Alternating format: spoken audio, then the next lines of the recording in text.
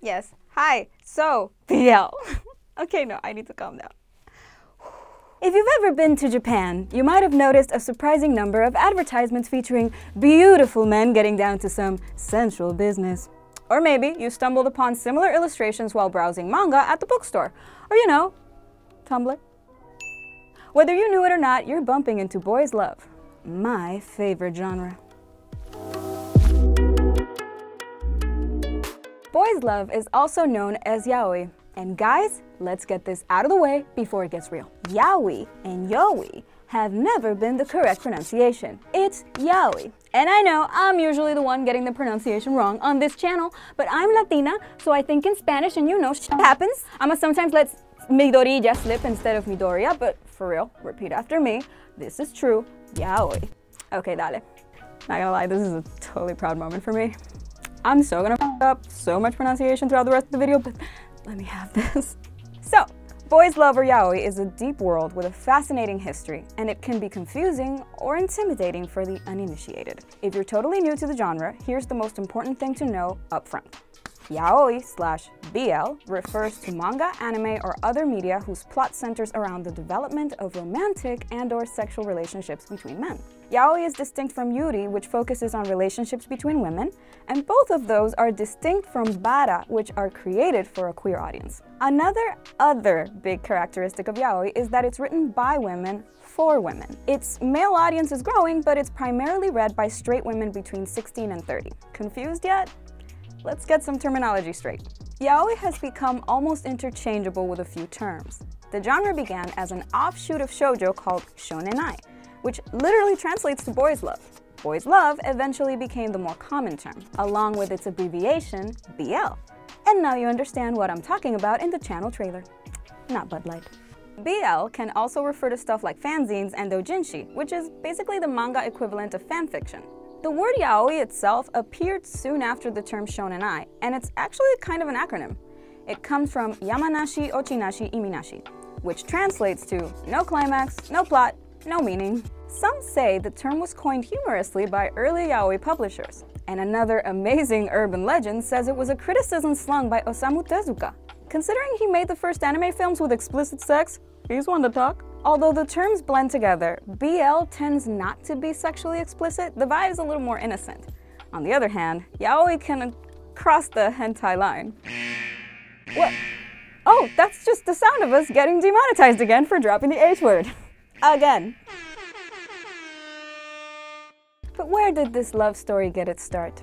We have Morimari to thank. He wrote a trilogy of novellas about tragic love affairs between older men and beautiful young boys. The first one, A Lover's Forest, was published in 1961 and even sounds steamy. Mori was a well-known author in the Tambi style, also known as aesthetic literature. Tambi was characterized by the pursuit of and fascination with beauty. Think of Oscar Wilde and you've got the vibe, for many reasons. Tambi literature had hints of male love, but only hints. Still, many future yaoi mangaka were highly influenced by Tambi. Enter a community of female mangaka called the Year 24 group, so named because they were all born around 1949 or the 24th year of Showa, also known as the Enlightened Harmony period. The Year 24 group is largely credited for creating yaoi, though the earlier works focused on platonic relationships between boys.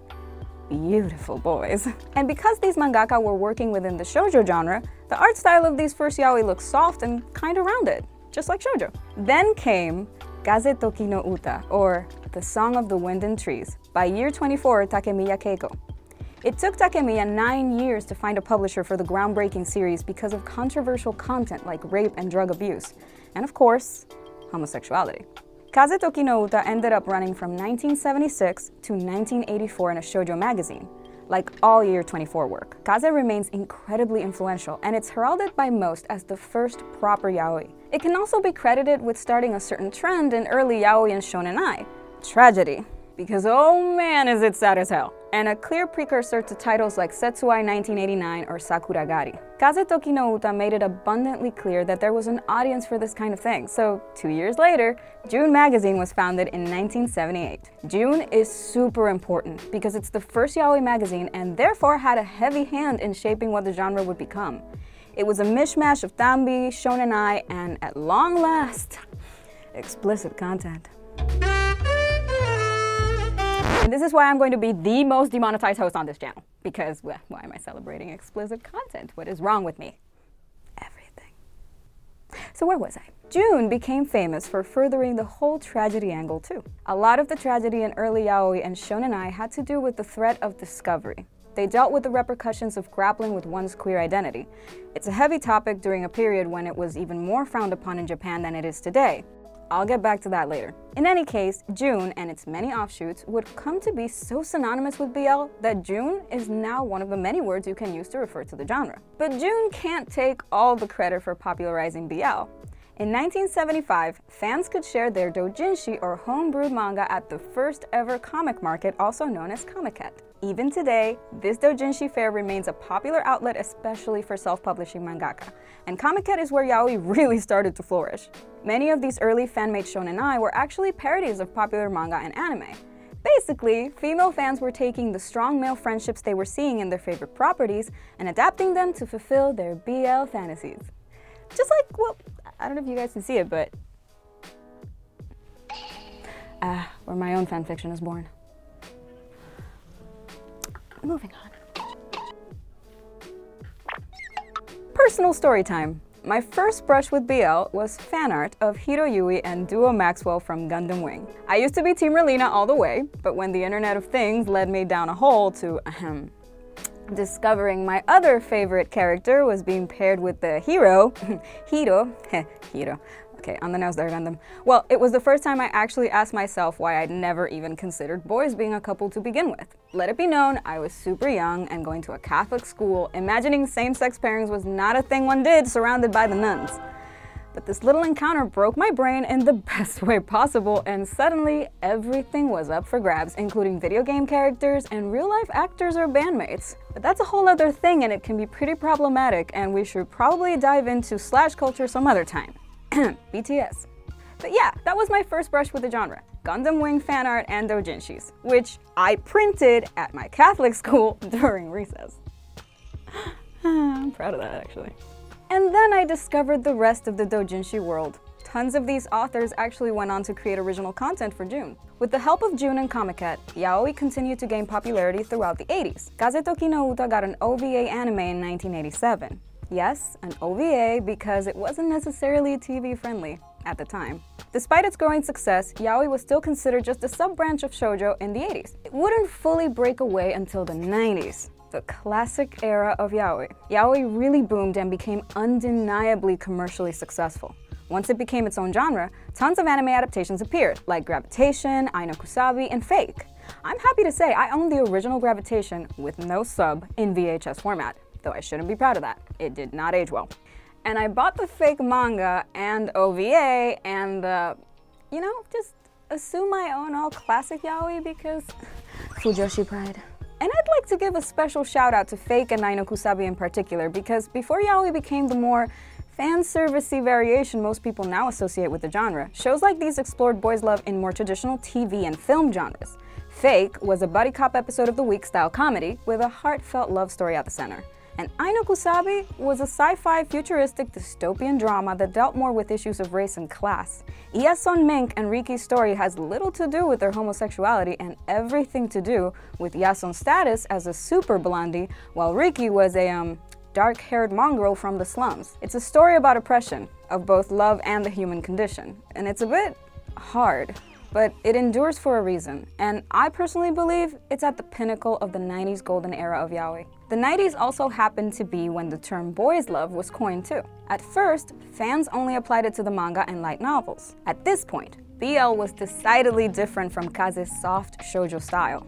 These 90s boys have pointed chins and some have intense, striking eyes. They're also all very tall for some reason, with huge hands and long fingers. Some people posit this is a direct influence of yaoi masters Ayano Yamane, right here, and a little-known doujin collective, the mangaka supergroup Clamp, creators of Cardcaptor Sakura and Chobits, who also got their start making BL doujinshis. By the way, should we do a video on Clamp?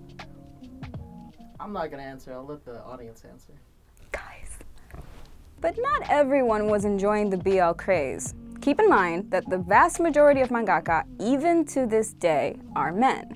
So along comes an entire genre based on a socially taboo subject, all written by women with the sole purpose of titillating female fans. Women getting off? The blasphemy! Yeah, of course, haters popped up. And yeah, there are some problematic tropes in yaoi, and we'll definitely get to that in a sec. But the pushback against yaoi initially came from straight male mangaka. And that criticism wasn't calling for a more accurate representation of queer relationships. Nuh-uh. Male mangaka were criticizing the genre in an attempt to police female desire and expression, as well as a classic practice of undermining female creators and their work. Let it be known, some of these were the same male mangaka who introduced us to the wonderful world of tentacle. I'm gonna stop right there. But a few stuffy dudes weren't enough to stop the BL train. The 90s saw a BL boom in Japan, but in Western markets, anime and manga were getting more popular in general. When something becomes popular, its devoted audience starts digging around for more. And with this fancy new thing called the internet, fans could explore message boards and other websites to discover doujinshi. And sure enough, lots of these doujinshi featured their favorite male characters coupling up. What up, Black Butler, am I right?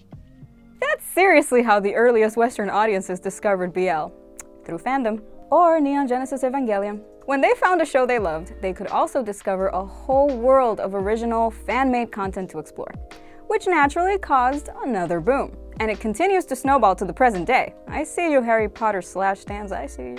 Okay, now that we know how BL came to be, let's take a look at some of the genre's tropes. We've mentioned how boys' love is about boys who love. That's a no-brainer. But even from the beginning, BL had developed another defining feature.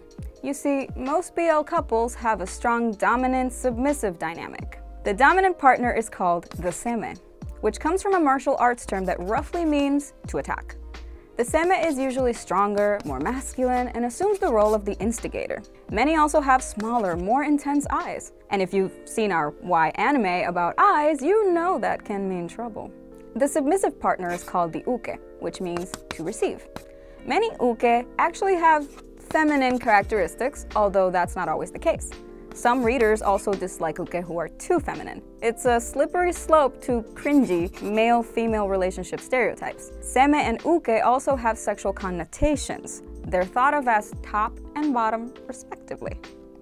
And we won't go into any more detail than that. A great example of these roles in action is the opening scene of Junjo Romantica 2. Takashi, an uke with gigantic innocent eyes, is cleaning the house. He's approached from behind by the seme and are forced onto the couch. I'm being very generous right now. Which brings us to another yaoi trend, non-consensual intimacy and touch. For many, this is the exact turn-off point for BL and yaoi. This trend also has its roots in Kaze Toki no Uta, where rape was central to its tragic story. It's worth noting that this isn't exclusive to yaoi. Think of American properties with similar origins like 50 Shades of Grey. Rape in yaoi is not usually treated as an assault, but more like an uncontrollable urge of the seme. That may seem like BS to you, which is totally understandable, and a bit to me. However, this trend exists because, well, sexual psychology is complex. In yaoi, there's the fantasy, but there's also a lot of distance from reality. Which is not to say assault is never treated with gravity. It certainly is in Kaze. Another example is Underground Hotel and even Setsuai, where you could argue both guilt and obsession fuel the Stockholm Syndrome-like love story. It's sometimes similar to Nabokov's Lolita, which makes the perpetrator more sympathetic by forcing the reader to inhabit its point of view, but he's no less of a predator. Another key trend in BL is that the protagonists are often androgynous, or at least the uke is. This is not an accident. It's a mechanic to allow the reader to freely identify with either party. Which brings us to our next question. Why are so many straight women attracted to romantic stories about two men? My therapist is still asking me that. We could philosophize about this for hours, and there's plenty of research and contradicting views on the subject, but also, I mean, it's nice to look at two beautiful guys. And romance in any shape or form is popular with straight women, and everyone, really. The romance genre is practically keeping traditional publishing alive. It's the cash cow of the book industry, y'all. Fact. We like romance and we like drama. Sue us. And boys. Some of us. They're pretty. Anyway, the women who make up this fandom are called fujoshi, which translates to rotten women. Like the term yaoi, fujoshi likely originated from within the community itself as a lighthearted self-deprecation. But it still has a stigma attached to it. Being a fujoshi is considered a socially undesirable trait in Japan. So it's a particularly intense, tight-knit fandom, even by anime community standards. Because how dare you women consume media that takes the masculine ideal and twists it into an unrealistic and over-sexualized shape that is not even anatomically correct to fit your fantasies? Definitely not a double standard, nope. The rotten bit refers to the community's exceptionally hardcore fanaticism, as well as the taboo subject matter of their reading. Because homosexuality is still a taboo in Japan, BL and fujoshi get a bad reputation. Though, in an unexpected twist, a surprising number of BL protagonists don't identify as gay. Perhaps even the majority don't. They are in love with the other person. It's as if being in love with another man is a sexy exception, a new, unexplored territory. BL is not written to appeal to or accurately reflect the experiences of a queer audience, but rather a heterosexual one. It doesn't show gay couples, it shows the desires of straight women. And that's why yaoi and bara can be so distinct from one another. Still, there's understandable criticism of BL portrayals of male relationships. Plus, as fujo bait, or fan service for fujoshi, becomes a trend in mainstream anime, it can sometimes blur the line with queer baiting. It can easily slip into fetishizing the LGBTQ+ community. Many feel that BL itself is a kind of queerbaiting, although many fans feel that BL is also about female sexual empowerment and catering to the female gaze, which almost always complicates the issue, especially if, like me, you're both a fujoshi and an ally.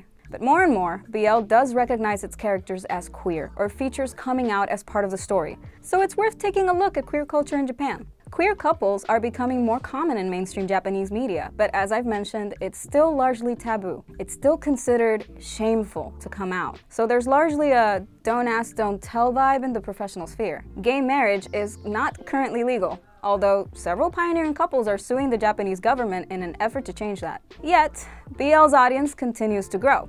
More men are starting to write BL, although the vast majority of BL mangaka are still women. There's actually an anthology of pure male sensitivity from 8 male mangaka who normally write in other styles, including the man behind Ace Attorney, Maekawa Kazuo. I should also highlight a masterful work of the genre, the award-winning What Did You Eat Yesterday by Fumi Yoshinaga, recently adapted into a live-action drama. What Did You Eat Yesterday is not a BL title meant to explore sexual tropes or titillate. It's a sensitive and mature portrayal of a 40-something gay couple living their life in modern Japan. They tackle family approval, office dynamics, and commitment issues. Oh, and there's a ton of recipes. This title has been groundbreaking, and it sets the stage for what the future of BL could be, and why it's so important to have let the genre evolve in the first place.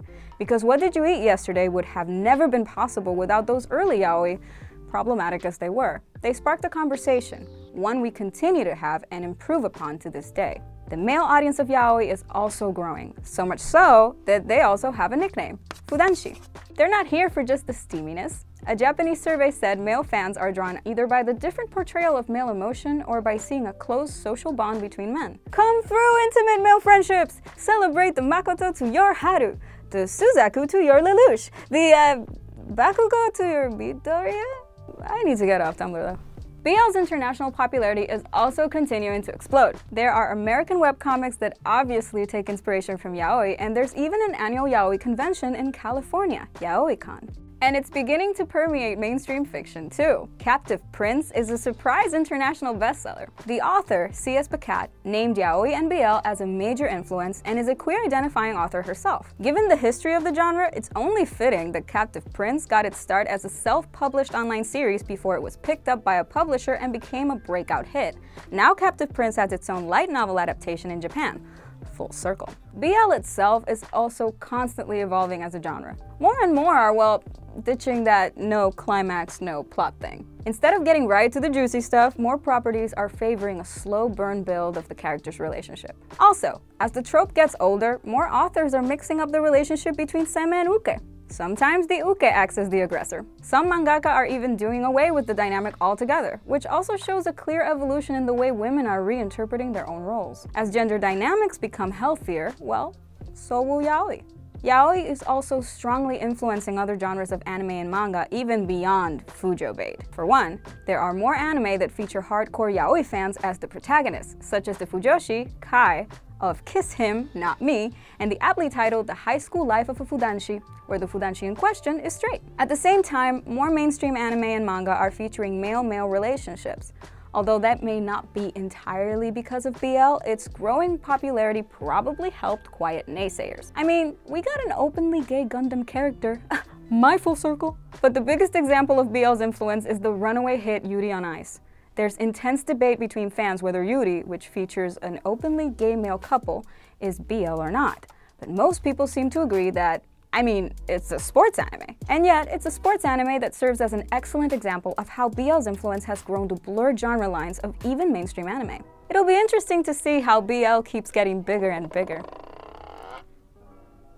Yuri and lesbian couples, on the other hand, that's a topic for another day. I'm Cristal with GetintheRobot, your anime explainer.